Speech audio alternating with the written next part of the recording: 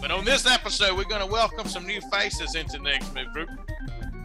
We've got a lot of opportunities around the nation, different areas, different geographies, different price levels we wanted to touch on. Independent Stave Company, the largest oak barrel manufacturer in the world, will invest more than $30 million and create approximately 60 new jobs in Batesville, Arkansas for their latest facility. Grant funding helps to ensure that public money is spent responsibly, or in other words, leveraging local funds to obtain grants can really make your dollar go a long way. Next Move Group, the voice of economic development. Here is Chad Chancellor. Hello, this is Chad Chancellor, co-founder of Next Move Group. I want to wish everybody a happy Easter. I'm in a bad mood. Today is tax day in the United States, and we're sending a whole lot of money today to Washington, D.C., to Missouri, and all the other places that we had to pay taxes to. So while I love the springtime, I love this time of the year. Baseball has started. The Cardinals have started good. Tax day is not a good day. But on this episode, we're going to welcome some new faces into Next Move Group. Chuck Saxton and Ivy Stanley will be on here in a minute doing various different segments of our newscast. Chuck has joined us as CEO, having run One East Kentucky, a regional economic development organization in Kentucky, for 8 years.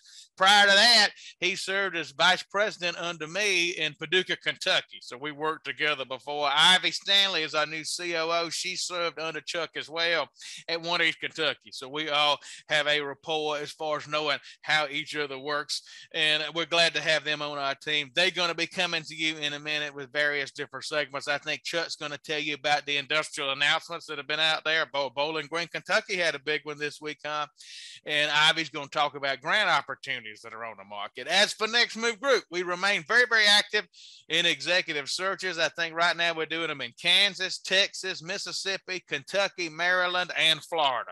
As of right now, we got proposals out also to various other states. We got proposal out to Ohio. I think we've got one out to North Dakota, Texas, various ones in Texas. So we've got several different proposals out. So that part of our business just continues to pick up steam. We now do about as many chambers of commerce searches as economic development. So keep us in mind for those. Of course, we also do port searches. You know, we started economic development. That thing grew on us because you meet everybody in town. We even do in private executive searches now. Matter of fact, that was one of our biggest customers in March. We landed a private executive search deal. So if some of your companies in town have trouble finding their white collar management, we tell them we don't hire the plant manager and we don't hire the line workers. But if they need a warehouse manager, if they need a financial controller, whatever the case may be, we actually just helped an engineering firm hire surveyors. Surveyors are hard to find now. There's not that many people graduate with a surveying degree. That's something we just did. So feel free, if you hear people in your community say they're having a hard time finding that, to let us know. We know how to get eyeballs on jobs and communities. We know how to do that. And we can do that for your companies. A significant piece of our business is growing is board trainings. Matter of fact, this week I'm going to be in Florida doing some work for North Florida via Florida State University's Rural Economic Development Program, doing some economic development strategic planning board trainings for, I believe, 8 different counties. Doing it for 8 different counties. We're kind of doing half a day boot camp workshops. You know, y'all have seen the video that we sell, but these are in-person half a day workshops. They actually heard Alex speak at the Florida Rural Economic Development Summit, you know, give a 30-minute presentation in December. And they called us and said, that was so good. Can y'all come do a half a day board training for 8 of our counties?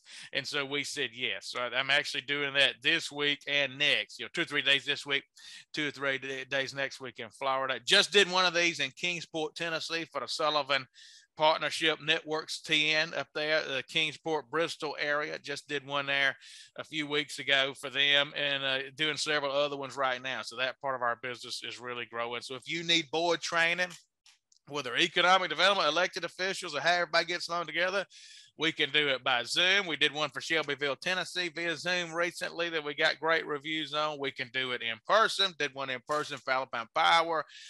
We can do it however you want us to do it. I mean, we've done some Zooms for community in South Dakota. However you want us to do it, you get with us and we'll figure it out. We've been working ourselves to death on a site selection project that we think is about to land. So hopefully we'll have news here in the next few months of a site location project we're doing. Very sizable projects, nearly worked us to death. So we'll be glad to get that one on the ground.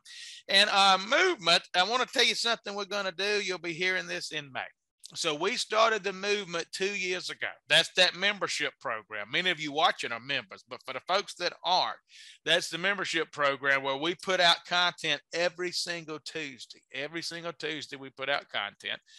When we started, it was all the content we thought of. You know, we got videos in there. You know, you get a video and a workbook and an audio file. So we got in there how to land deals in rural towns, how to deal with your elected officials, how to handle the media, how to do social media, this, that, and the other. Well, now our members tell us the shows they want. So now, like this week, they want a show on performance metrics. What's a good, performance metric system in a contract that their board can give them? One wanted a show on housing. We didn't have housing expertise, so we went and brought it in. Well, anyway, we put these out every Tuesday, and that thing has grown so much. Our business has grown 40% the last the last 3 years, but 2 years since we started the movement. So we're going to raise our prices on that in June for our second anniversary, because the people who have started with us, we've got a 95% retention rate. In other words, we've kept 95% of the ones since day one, and they've been paying one price. Well, once you join the movement, it's a library. You get all those videos in there. Well, we've been doing it 2 years now, so there must be 100 videos. I hadn't counted, but 252, got to be close to that. We've got a staff training course in there. If you hire somebody off the street, they watch it. They're going to start learning terminology, so we got all that in there. Well, it's not right to them to be paying that price, and somebody can join now and get all the videos they've been paying for 2 years. That's not right. So what we're going to do is on our anniversary in early June, we're going to up the price double. I think right now it's $247 a month. Some got in at $183 right when we started. Then we raised it a hair, but right now it's $247. So what we're going to do is raise that double in June. That way we honor our existing customers. We've got economic developers from coast to coast that have joined. I mean, coast to coast. We've got elected officials that have joined. We've got 5 or 6 power companies that have joined to get it for everybody within their territory. So we want to honor all those people, but we don't want to just up the price out to anybody. So through May, you'll be able to get in for the price that it is right now.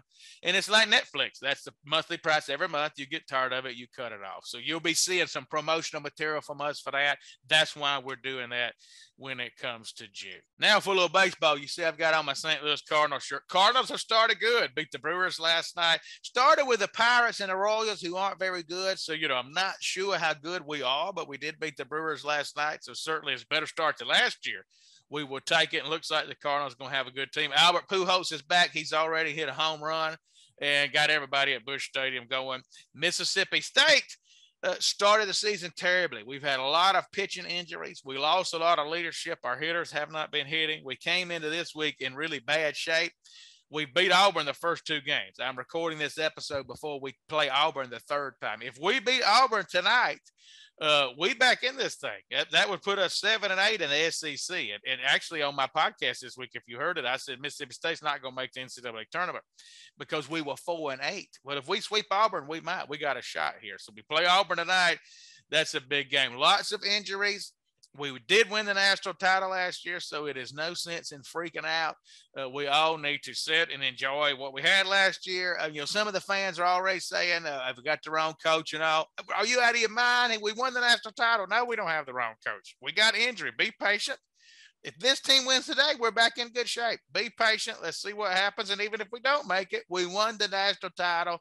We'll move on to next year. I had the chance to go to the Final Four in New Orleans here a few weeks ago and watch Duke and North Carolina. The other games too, but the game was Duke and North Carolina. And I guess that was as fine a basketball game as there has ever been. And Coach K's last game, can you believe that? He lost to North Carolina his last game at home and his last game at the Final Four in the Superdome. I thought the Superdome was well put together. Big football stadium, they put that floor in the middle, and it's hard to see and hear, you would think. They had the sound system perfect. I mean, you could hear them dribbling the ball from the upper deck. And we had very nice seats where we could see very, very well. I had been to it one time before in Minneapolis. This was the second time. But North Carolina and Duke, I guess that's about as good as it gets. And, of course, New Orleans is as good of a place. I think we got Super Bowl in a couple years. We got all those hotels where everybody can walk. Good of a place as there could be. So our golf tip for this week, the people have been saying, Chad, we hadn't seen you on this show in a while. We're missing the golf tips. Well, this is not an official tip, but this is what I'm going to tell you. If you watch Scotty Scheffler win the Masters Sunday, if you notice him, he slides into the ball. His feet are going everywhere. He has a real hard time hitting a hook, which is a right to left shot. And at Augusta, you got to hook the ball on several tee shots. You've got to hook the ball on 2. You've got to hook the ball on 10. You've got to hook the ball on 13. You have to. And on those holes, if you watched him, he absolutely looked like an amateur swinging, follow through. I mean, you would not have guessed that was a professional golfer. And the man won the Masters running away. What is the tip? If you can hit a shot consistently, even if it's a slice, but you know where it's going, you can play golf. And that's what he can do. No matter all that footwork he has, he can hit that fade every time. He struggles to hit a hook, as you could see on 10 when he was trying to hook the ball around there. But the shot he can hit every time. And so many people get so worried about being able to do all these things with the ball. I got to hit it high, low, hook, fade, this, that, and that. If you can't hit but one shot, but you can hit that shot 95% of the time, hit it. Don't worry about nothing else. You will be successful and you'll score well. Due to various demands on time and resources, economic development and trade and export agencies often struggle to complete effective market research and business outreach campaigns.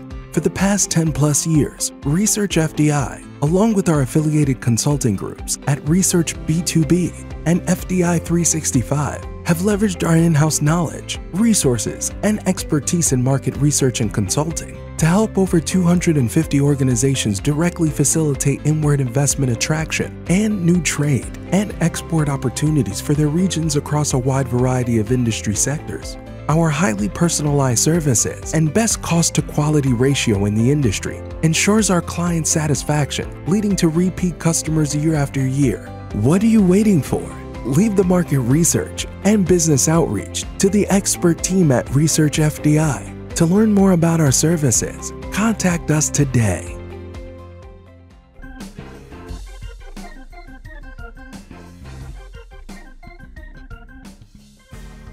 Hello, everybody. Alex Metzger here, co-founder of Next Move Group, for the Your Next Move segment of this week's newscast.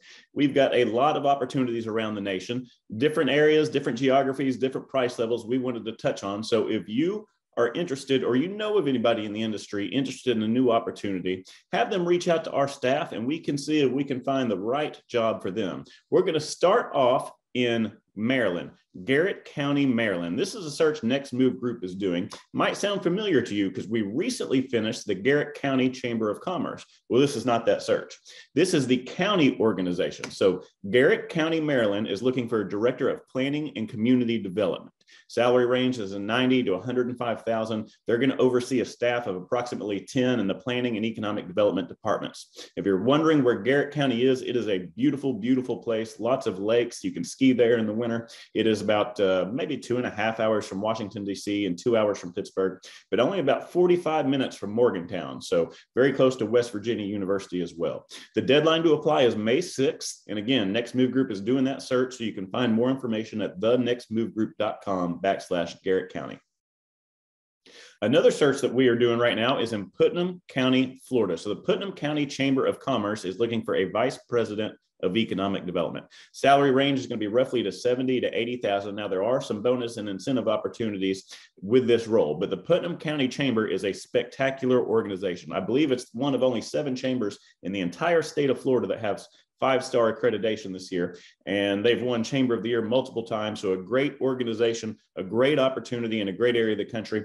Putnam is located kind of right in between Gainesville, Orlando, and Jacksonville. So if you want some great weather, look at this opportunity. For more information, thenextmovegroup.com/Putnam.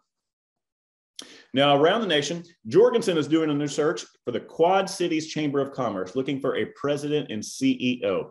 Now, my sister lives in this area of the country. Get up there all the time. It is fantastic. The Quad Cities Chamber, everybody's heard of it. There's about 30 members on the staff. Probably a $5 to $6 million budget. They're going to pay $225,000 to $250,000. So again, wonderful opportunity. If you're interested, you can go to Jorgensen's website or reach out to Quad Cities Chamber at jci-inc.net. Over in Ohio, the Tiffin Seneca Economic Partnership is looking for a president and CEO. So this is Tiffin, Ohio, located in kind of the northeast section, pretty much in between Cleveland and right in that area near the Great Lakes. So salary is competitive. They have not posted it, but Site Selection Magazine has bragged on this area of the country quite a bit. I think for 11 straight years, they've been in the top 20% nationally in Projects Won. So Tiffin Seneca County is a great micropolitan area to live. They will report to the board. If you're interested, they're doing this search. For more information, go to tsepsearch.com. I don't know why I'm reading that out. You can read it right there on the screen. Send a cover letter to tsepsearch@tiffinseneca.org. And down in Georgia, the Chaser Group is launching a new search again in the Atlanta metro area. So president of Coweta County Development Authority. This is Newman, Georgia. So kind of the southwest area of the Atlanta metro area, has a population of roughly 150,000, a very, very nice community. Deadline to apply is May 13th. So reach out to Tim Chasen if you're interested in this, learning more about it, or maybe want to apply. And last, we're going to head down to Rockport, Texas. This is Aransas County Partnership Economic Development Corporation. Going to pay $85,000 to $110,000. This is pretty much in the Corpus Christi area, kind of just to the north of it, right there on the coast, surrounded by the bay. So you'll have a lot of opportunities there. Beautiful, great weather on the Gulf of Mexico. Deadline to apply is May 20th. And if you would like to apply or learn more about it, just send your materials or reach out to mmeek1919@gmail.com. Again, I want to thank everybody for tuning in. If you know of anyone who is looking for a career change, please have them reach out to our staff, and we will share these and other opportunities with them. Thanks, and have a great week.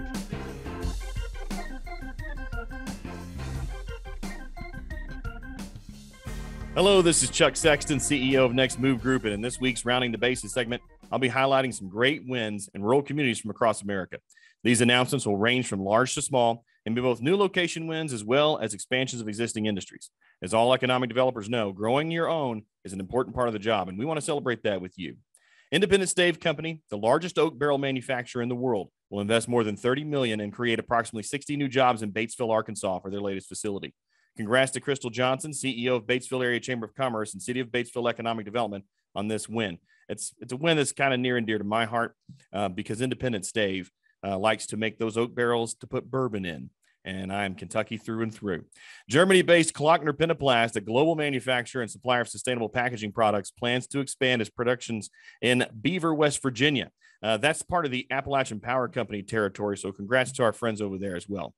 Nucor will locate a new micromill steel plant in Lexington, North Carolina. The $350 million project is expected to create 180 jobs in Davidson County. Wood biomass producer Enviva will establish manufacturing operations in Bond, Mississippi. The $250 million project is expected to create 100 jobs in Stone County. The company plans to start construction in 2023 and expects to begin operations there by 2024. Core Stone Company, an architectural stone cutter and supplier, plans to build a production and executive management facility in Sun Prairie, Wisconsin. The $17.9 million project is expected to create 34 jobs over the next 3 years. West Michigan Tool and Die Contract Tool and Die Shop is expanding its operations in Benton Harbor Township, Michigan. The $3.4 million project is expected to create 22 jobs. Again, even though some of these might be smaller projects, I think it's important that we celebrate those wins with the economic developers and elected officials who help make those happen, because we need good jobs in all of our communities, no matter how big or small. Bunting Incorporated, a specialty contractor offering products and services in the architectural, signage, and ornamental metals markets, will establish a manufacturing operation in Newcastle, Pennsylvania. The $16.8 million project is expected to create 79 jobs over the next 4 years in Lawrence County. Concentrated Active Ingredients and Flavors, a supplier of innovative, naturally sourced ingredients, will establish operations in West Columbia, South Carolina. $5 million investments expected to create 20 jobs in Lexington County. Here's a big one. Macy's, Inc. will establish its first automated fulfillment center in China Grove, North Carolina. The $584 million project is expected to create 2,800 jobs in Rowan County. The new 1.4 million square foot facility will ship orders directly to customers nationwide, accounting for nearly 30% of the retailer's digital supply chain capacity once fully operational. This isn't too far from Salisbury, North Carolina, where our friend Elaine Spalding runs the chamber there. And Elaine was running the Chamber of Commerce in Paducah when we were all there together. So congrats to everyone over there in Rowan County, North Carolina. Wholesale food supplier and equipment supplier Kadam Net Restaurant Supply will expand its distribution operations in Sevier County, Tennessee. The $7.5 million project is expected to create 120 new jobs over the next 5 years. So a big congratulations to all these communities, the elected officials, the economic developers, everyone who works together to make these jobs come into their communities.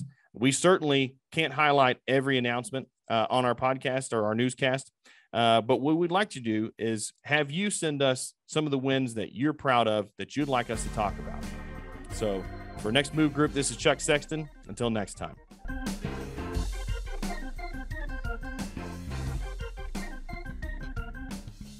You're listening to Ivy Stanley, Next Move Group's COO. For this week's Acing Economic Development, I'm going to share a few highlights from grants.gov. Grant writing never gets the applause it deserves. Grant writers are truly the unsung heroes of community and economic development. It's a behind-the-scenes effort that is only recognized if there's a win. Grant funding helps to ensure that public money is spent responsibly, or in other words, leveraging local funds to obtain grants can really make your dollar go a long way in taking long-term goals from a plan to reality for your community. Sometimes that's a difficult thing for John Q. Public to understand. Work that goes into making the following opportunities a reality is not the sexiest of activities for local and regional organizations, but they are certainly necessary for building a foundation for success. First, I want to highlight the U.S. Department of Transportation's Maritime Administration is accepting applications through May 16th for their Port Infrastructure Development Program. You can apply for up to $112.5 million or as little as $1 million for capital investment in planning projects for coastal seaports, inland river ports, and Great Lakes ports. Next, I want to highlight the U.S. Department of Transportation's Rural Surface Transportation Grant Program. It is open through May 23rd. This program is part of a larger $2.9 billion pot of funding where you may be eligible based on project scope to apply for funding through all three discretionary grant programs. $300 million has been set aside for capital or planning projects with a special eligibility requirement of being located outside of an urbanized area that has a population of 200,000 or more.